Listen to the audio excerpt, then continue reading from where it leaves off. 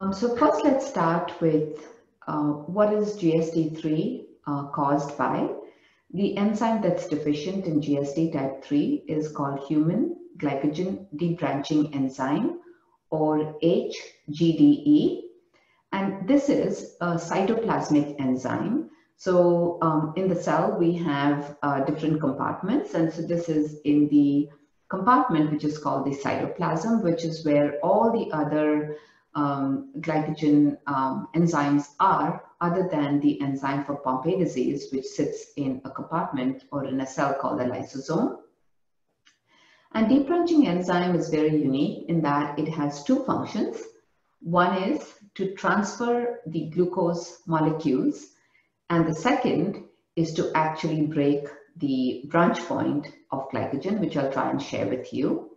It's a large gene, and if I show this to you, this is the structure of glycogen, and each individual circle is a glucose 1-phosphate. And so this complex molecule of glycogen is broken down by two enzymes. The first, which is called glycogen phosphorylase, which in the liver, when deficient, results in GSD type 6. And when missing or deficient in the muscle is what we call type 5 glycogen storage disease. So phosphorylase really plays a key role in breaking these outer branches of glycogen, and it's responsible for about 30% of the glycogen breaking down. And the remaining 70% is now the job of debranching enzyme. And as you can see, that if debranching enzyme is not functioning well, you end up with this structure called limit dextrin, which is an abnormal structure of the glycogen. I just want us to remember this abnormal structure. And if we further see the dual function of debranching enzyme, the first is to move these three blue circles into this chain and to expose this branch point. And then this branch point is also broken. And both these jobs, moving this chain and also breaking this branch point, are both done by debranching enzyme. And so by its efficient activity, 70% of the glycogen is now broken down, and then again the interaction with glycogen phosphorylase. So it's a very dynamic process, and a deficiency, as you can understand, would now result in buildup of this limit dextrin, which has the abnormal structure of glycogen, which is in multiple tissues of the body, but largely, as it's understood today, in the cytoplasm of liver cells and muscle cells. So muscle cells are both heart muscle cells, skeletal muscle, as well as smooth muscle cells. And so there are two types of glycogen storage disease type 3 that are recognized today. Again, to remember, it's caused by the same enzyme deficiency. It's the same gene. It's just the nature of the mutations that determines whether there's going to be liver as well as muscle involvement, which is called GSD type 3A and represents the vast majority of cases, 85% of cases. And then there is 3B, which represents 15% of the cases where only the liver is primarily affected. And so the challenges are there's a lot of variability in glycogen storage disease type 3. As we discussed, there's the muscle as well as the liver. And so the heart muscle can have thickening of the heart muscle without any symptoms, or it can be with symptoms and can lead to death, and some with only muscle, skeletal muscle involvement and no apparent heart involvement. So once again, we should remember this. And also in terms of heart involvement, there can be heart rhythm disturbances. And in the section for skeletal muscle, I really want a growing understanding here. In the past, it was considered as usually minimal in childhood, but today our understanding is changing. There is muscle involvement pretty early in the disease course, as early as the first few years of life, and there are many, many different studies from around the world which shows this. And of course, then it becomes more predominant in adulthood with onset in the second to the third decade. It's considered slowly progressive. There can also be an exercise intolerance. There are some wheelchair users, and we're definitely seeing more of this as patients get older. And the other feature is that the muscles involved are both the proximal muscles or the larger muscles, but also the small muscles of the hand and also of the feet. And then, as far as the liver goes, these symptoms are reported as improving with age, but I think with time, we're also understanding there are challenges here. And overt symptoms may disappear around puberty, but some of our patients do progress. And we now see some patients who can develop liver cirrhosis or scar tissue of the liver. And in rare instances, we're also seeing hepatocellular carcinoma. So the emerging understanding of GSD3, if I put it in a slide, in childhood, we know that there's low blood glucose. It's often considered a ketotic hypoglycemia or the presence of blood ketones in the face of a low blood glucose. And so the presence of ketones is a compensatory mechanism that the body is showing. There's an enlargement of the liver. There's a growth retardation. We find an increase in the liver enzymes, also an increase in the muscle enzymes, the CPK. And now we're also recognizing early muscle involvement, where it's typically seen as developmental delay. But if we study these patients more closely, we are definitely identifying other areas which I think should be followed. And so involvement of physical therapy should be done early in the disease course. Now, as these children transition and become older patients or adults, there's a decrease in the liver size, a decrease in the liver enzymes, and then the muscle symptoms become more predominant. And we've also shown there can be peripheral nerve involvement, and there can be an unmasking or further recognition of heart muscle involvement, where the terminology used is cardiomyopathy. And then we are seeing some long-term complications of scarring of the liver, presence of liver growths called adenomas, which are definitely seen a lot more often in GSD type 1. We also see liver tumors, and of course our patients also have wheelchair dependence. So in terms of where we have been, I would really refer you to these guidelines for type 3 glycogen storage disease, which was an effort done in collaboration with the American College of Medical Genetics, which is our official journal or our official site for practice guidelines. And this was published in July 2010. There might be some updates to this, but largely, I think this is an important educational resource and also ability for our patients and families to use this as a guide and to also help other physicians to use this as a guide to manage our individuals with glycogen storage disease type 3, but also to help with insurance coverage for certain aspects of the disease which otherwise would not be covered. So how do we treat our individuals with GSD type 3? Diet is the mainstay for many of our GSDs. The use of uncooked cornstarch or a modified cornstarch, which could be glyphosate or another product. The idea is to provide an alternative source of energy, but the goal is to avoid under-treatment, but also to avoid over-treatment. We definitely see challenges with over-treatment in the form of type 2 diabetes and other complications, including overweight in our patients. Providing frequent small meals with these complex carbohydrates and avoiding simple meals, simple sugars. Providing a high protein diet to provide an alternative source of energy, because in glycogen storage disease, the ability to make glucose from proteins is intact. So we should definitely take advantage of this pathway. And this can definitely allow a reduction in the cornstarch or the carbohydrate intake and theoretically prevent the glycogen buildup. It can improve muscle function by providing muscle the needed protein it needs rather than breaking down the body's muscle protein. We can use ketones as another source of energy, And we can use what's called anaplerotic agents, which are abilities to provide other sources of energy, and one of them can be from medium chain fats.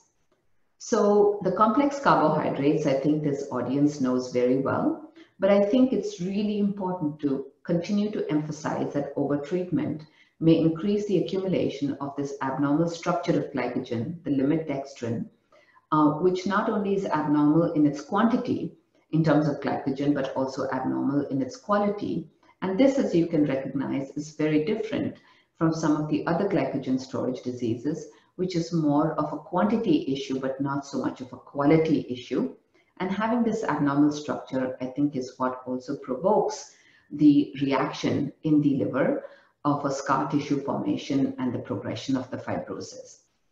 So long-term complications, which include the chronic liver disease and or muscle injury, still does occur with these kinds of interventions. So high protein diet, we've already talked about it. And it's really very important to provide about 25 to 30% of the diet in the form of high protein. So working with a metabolic dietitian is very important.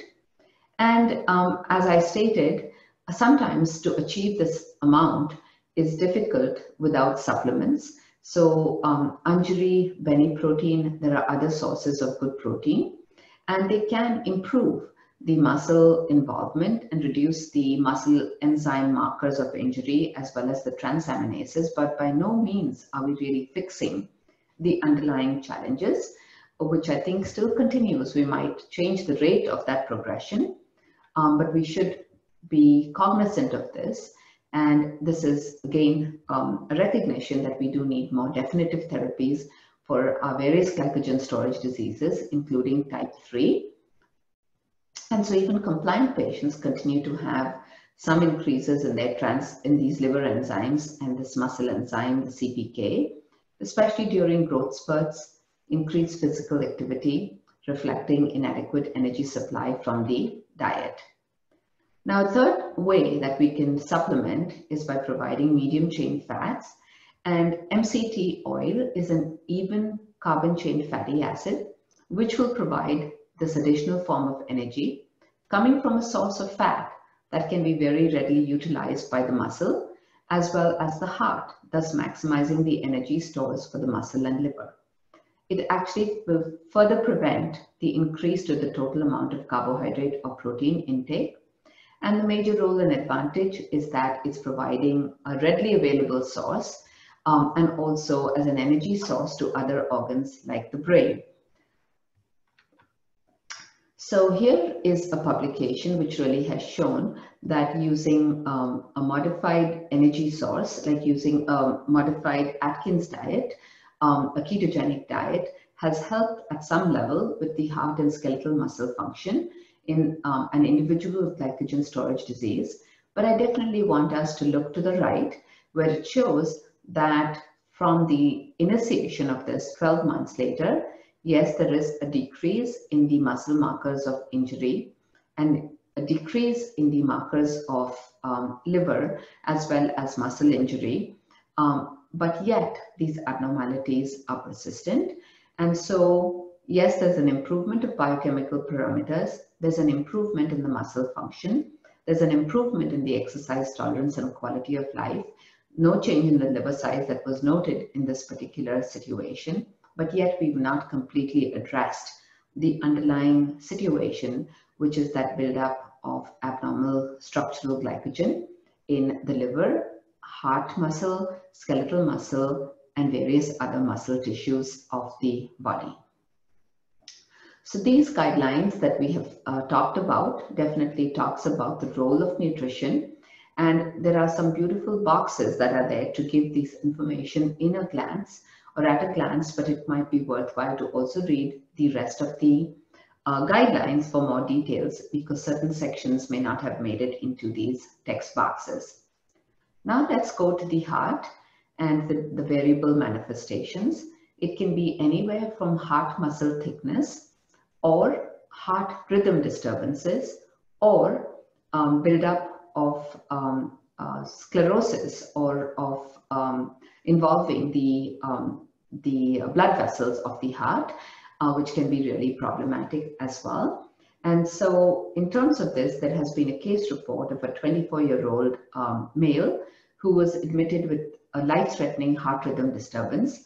He had a cardiac arrest, and then when reading was looked at from the blood vessels of the heart, the coronary arteries, it showed that there was stenosis or narrowing of the blood vessel, and this was really considered as related to the underlying GSD type 3, which was his diagnosis. So we do need to be cognizant of this. Not every patient manifests in the same way, and there could be an unmasking of certain situations based on other health risk factors, but the heart is involved. And this was a publication from our work at Duke, which shows that there is an increase in the wall thickness and in the left ventricular mass, or the left section of the heart over time. And this is showing you the curves, which is just to point out to you that this is, if this is considered normal, there are increases that are noted in different measurements of the heart as evaluated by an echocardiogram or an ultrasound of the heart, looking at different regions of the heart per se.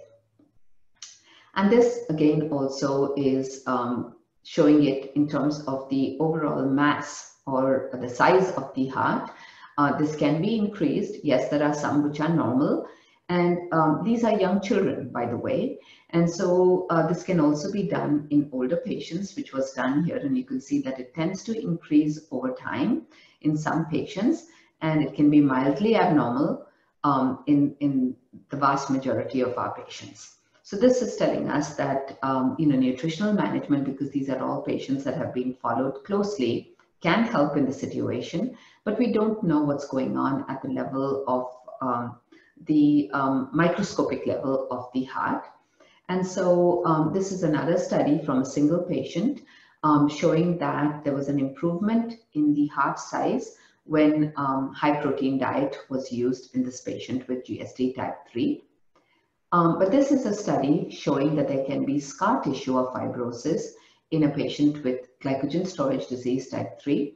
So using more sophisticated tools can help us better understand it. So an improvement in heart size does not really tell us what's going on at the level of the structure or in terms of scar tissue, but using these kind of technologies and staining or use of gadolinium, which is a kind of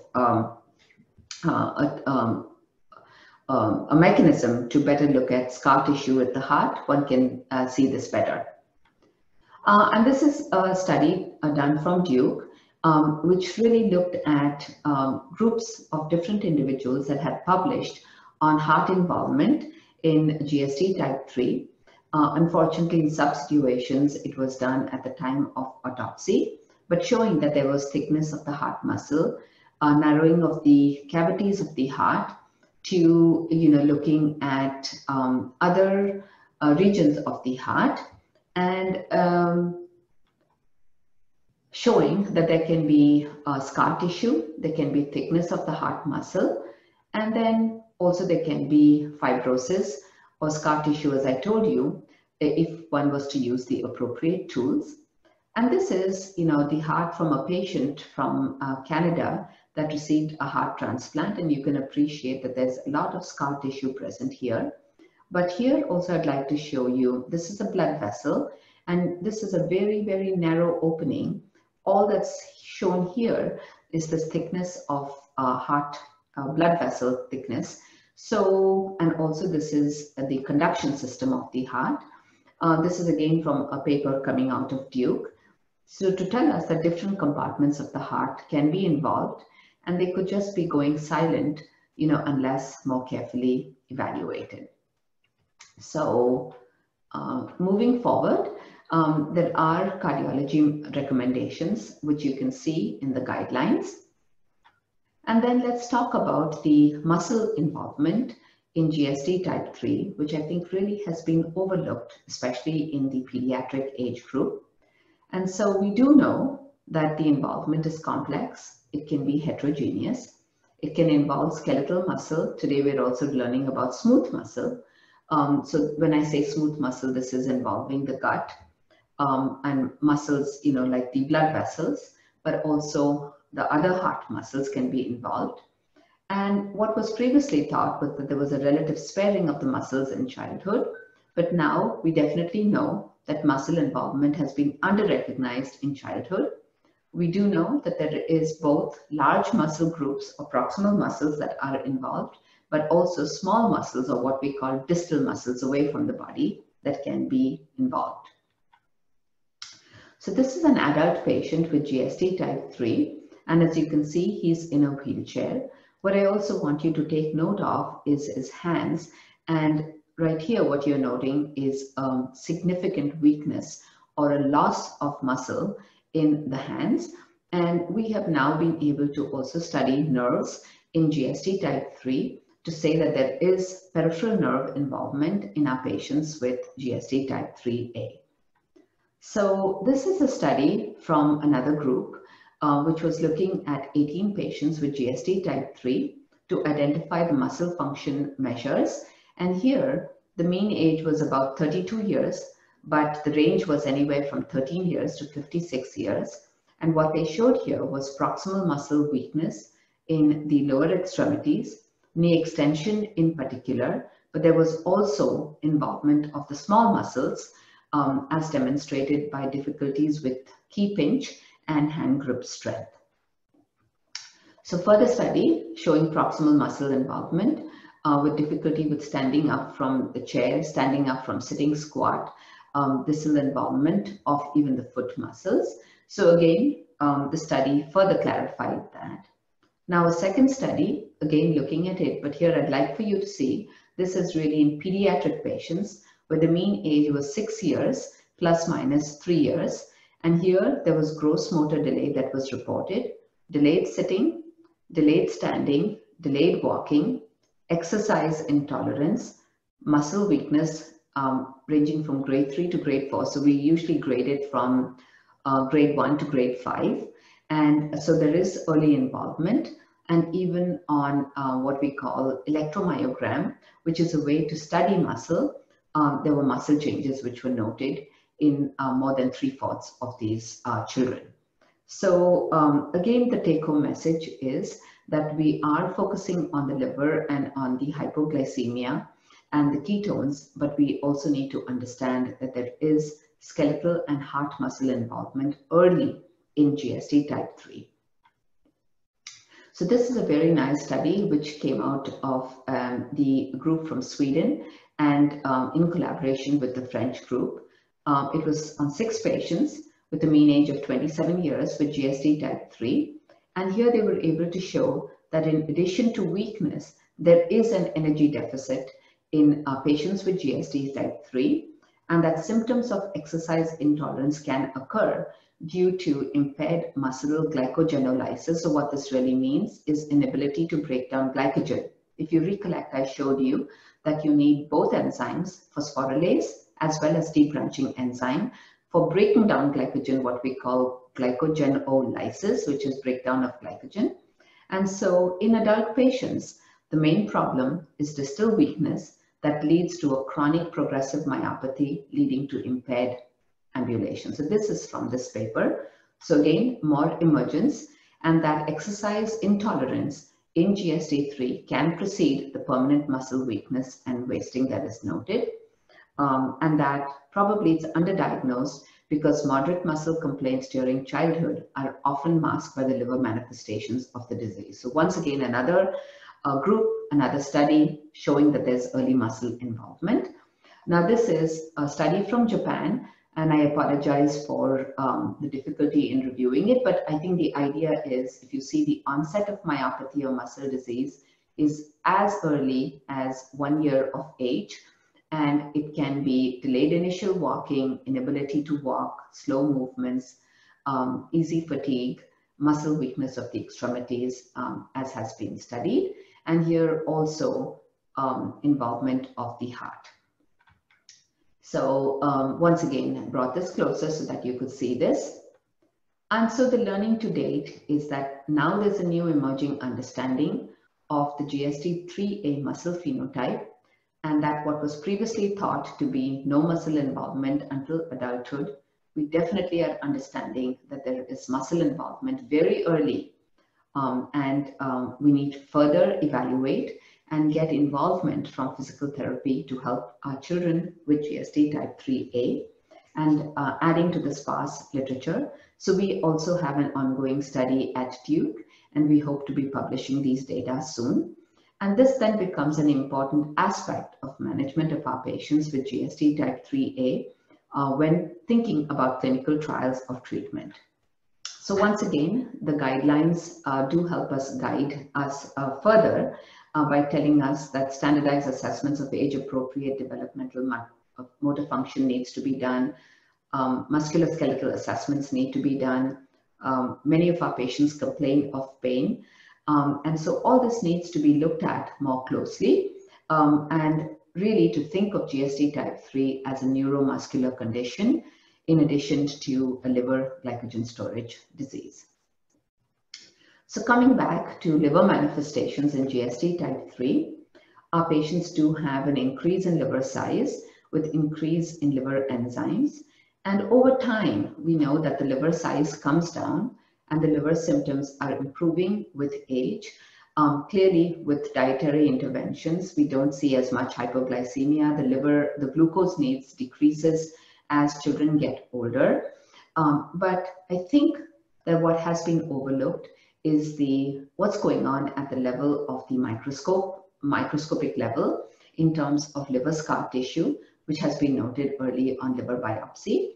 And in some instances, there can be irreversible and severe liver changes in terms of cirrhosis, liver adenomas, and liver carcinoma. I know that there is different thinkings along this, but I think animal models will help us better understand this. And a decrease in liver size does not necessarily mean an improvement in liver status of patients. It's almost like alcoholic liver disease, where it can go silent for many years, but when there is a point of further challenge and compromise, there's an unmasking of it. And so this is a study from the literature which our group undertook and we have published. So you can see this is 36 cases from the literature showing progression of liver cirrhosis and hepatocellular carcinoma in patients with GSD3. And I think what's also important, if one goes back and looks at it, many of them actually had normal so-called liver enzymes, but liver biopsy really was the key, showing regenerative nodules, fibrous septa, cirrhosis as early as 7 years, hepatocellular carcinoma, etc. So I think we need to be open in our way of thinking because we really want to advance the field and to better understand how to manage our patients better. So this was a study done at Duke, and here we really focused on liver findings in our children with GSD3A. It was not to overlook what the muscle findings were, but here it was more to pay attention to what was going on at the level of the liver. And here we were able to show that these children, as we followed them over time, there was a decrease in their liver enzymes. Also, the AST, which is a muscle enzyme, all of them coming down. But what we were seeing was that just looking at normal liver labs, did it really state that these children were actually doing perfectly well with no liver complications or muscle complications. Looking at the liver biopsy in this cohort of children, we were able to better understand that what was going on. So here I just want to show you a cartoon of this. When we're looking at the level of a liver, we're looking at what's called the vein, and we're also looking at what's going on around this triad of blood vessels. And when you have abnormal tissue around these blood vessels, the size of this increases, as you can see, as compared to here.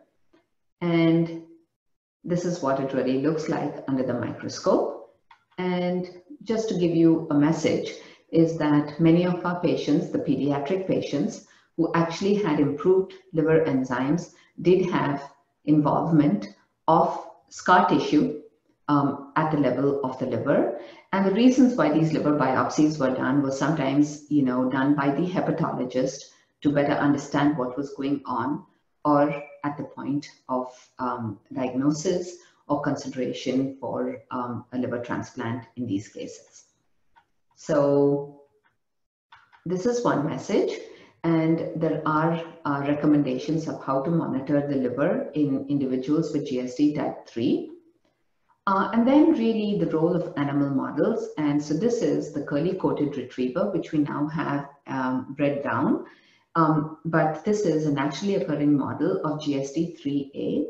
We first published this in 2007.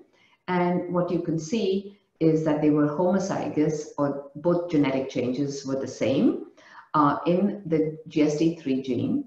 This sweet little dog had increases in liver enzymes, but also in muscle enzymes. And there was buildup of glycogen. And in the early stages, what we did not find was fibrosis or fat. But this is how we have studied this model better, to again give you how we can learn from animal models to better guide us in terms of what's going on at the level of our children and adults. So you can see here the liver enzymes, and this dotted line is the upper limits of normal. You can see that initially these liver enzymes are going up, but then over time it's coming down. And this is the two liver and muscle enzymes. This is the muscle enzyme, and this is a biomarker that we have developed at Duke, which is a marker of glycogen buildup. Again, you can see it's going up, and over time it's coming down. So when things are coming down, we want to say that things are going well. But what I'm going to point out to you, this is using the liver as an example, but the same data apply for the muscle data. You can see in the early stages, the liver enzymes are going up, so saying that the liver is reacting. Then as the liver continues to progress, all this blue material is scar tissue. You can see there's an increase or a stabilization of these high liver enzymes. And then as there's more liver damage, these liver enzymes are actually coming down. So this is at the point of what we call cirrhosis, or furtherance of the scar tissue of the liver. And so the same applies for what we learned with the muscle enzymes. And so this canine model has taught us a lot. And of course, the mouse model has also taught us a lot. And also this biomarker of GLUC4, which is a biomarker of glycogen storage, helped us further understand a correlation with what's going on at the level of liver and muscle. So now the importance of biomarkers in GSD type 3. I've talked about the GLUC4, and this is actually a limit dextrin of glycogen. It's a breakdown product, this GLUC4. It's increased in GSD type 3, and we actually have a paper currently under review showing the utility. And this has also been shown by other groups. We have tried to study this further, of whether a spot sample is as good as the need to collect it over a 24-hour sample. We've used this largely also in Pompe disease, or glycogen storage disease type 2. And it's a utility. The utility of this is a biomarker for not just diagnosis, but also monitoring individuals with Pompe, and now I would say also with GSD type 3. So this is the GLUC4 as it's decreasing with age. And again, this goes along with the lessons that we learned from the canine model, that a decrease in GLUC4 may not necessarily be a good thing. It could be if the patient really has shown a remarkable improvement on a definitive therapy where the abnormal glycogen is removed from muscle and liver. But in this situation, it really could mean that there's more scar tissue going on at the level of the muscle and or liver. So the other point is the role of MRI. And MRI is a way or magnetic resonance imaging has been used for other muscle diseases. And so in normal, healthy, non-GSD patients, there is some muscle fat content, which varies by individual and location. But in general, it's about 3 to 5% of individual muscle groups. In some locations, it could be up to 10%. So this is really, again, data that we have published and we're continuing to study. This is a volunteer, and this is now looking at the deltoid, or one of the shoulder muscles. And so this is an individual with GSD type 3. And this is what we call proton density fat fraction, a way of quantitating this fat involvement. So in a normal individual, we see it as about 3% or 4%. And in someone with GSD type 3, all this white material, which is highlighted here in green, is showing that there's an increase in fat that's building up. In terms of function, this individual is doing actually quite well, but this is showing you that this can be occurring because of this buildup of glycogen. Now looking at a muscle of the gluteus, or of the butt muscle, so to say, you can see there's significant involvement, and it can vary from the two sides as well. But once again, showing you that this is occurring in a young patient with GSD type 3A. So I want to conclude by not giving a message that we're not doing good by our patients. The dietary interventions and the improvements in dietary intervention has definitely been life-saving. We have many adults with GSD3A. They've undergone successful pregnancy, successful, ability to work, etc. But many of our adults with GSD3 are complaining of muscle involvement, of muscle fatigue, of difficulty with climbing stairs, of difficulties with activities of daily living, of difficulty with buttoning and unbuttoning, and the recognition that muscle disease occurs early in childhood is something that I wanted to bring to attention so that we can give more to our children with GSD type 3. Of course, there is also a liver involvement. And I just want to close by saying there is a need for more definitive therapies to prevent these sequelae in the heart, liver, and muscle. And the future for our patients with GSD3 is excellent, with many therapies on the horizon, whether it's an mRNA approach with lipid nanoparticles, or a gene therapy approach, or a small molecule approach, or a combination approach. I just want us to leave with letting our families know that work is ongoing. Our goal is to provide more and more for our patients, but recognition of what the challenges are is important so that we can provide the best possible care for our patients. And I really want to acknowledge our patients, their families, our funding sources, our team at Duke, which includes the bench, the bedside, hepatologist, dietitian, pathologist, neurologist, physical therapist, clinical team, speech pathologist, and then our national and international collaborators. And I really want to thank the AGSD for giving me this opportunity to speak and trying to increase our understanding of GSD type 3. Thank you so very much.